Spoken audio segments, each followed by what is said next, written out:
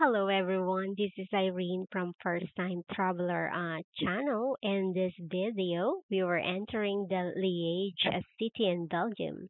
In this city, French is the main language. It's like 2 hours of travel from Alblasserdam, Netherlands to Belgium. Here, we noticed a little bumpy road along the way, and some of the houses were built close to the highway. And it's like a very tight spaces in this part of Belgium.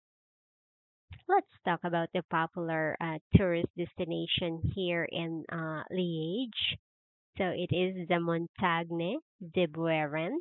This is a remarkable 374 steps staircase, and that is a wonderful exercise that you can do in Europe.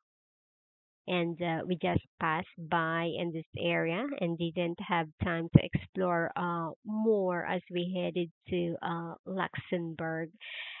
So, if you are a Filipino citizen and planning to go to Europe soon, you can visit my playlist, the Schengen Visa for Filipinos.